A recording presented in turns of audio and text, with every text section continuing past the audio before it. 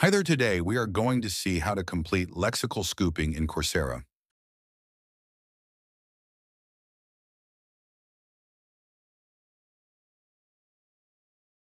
Fork the GitHub repository containing the stub.r files to create a copy under your own account.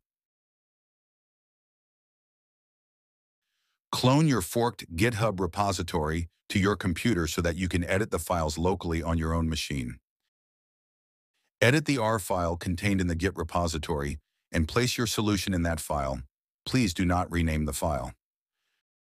Commit your completed R file into your Git repository and push your Git branch to the GitHub repository under your account.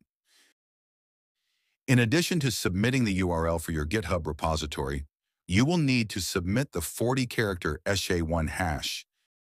For that, go to GitHub Desktop and Open History, and right-click on your recent commit. Copy SHA if you don't have GitHub Desktop. Open your GitHub in your web page, click on the History option, and copy the recent commit of your repository. Now paste your GitHub link and SHA code in your submission page. Submit to Coursera the URL to your GitHub repository that contains the completed R code for the assignment.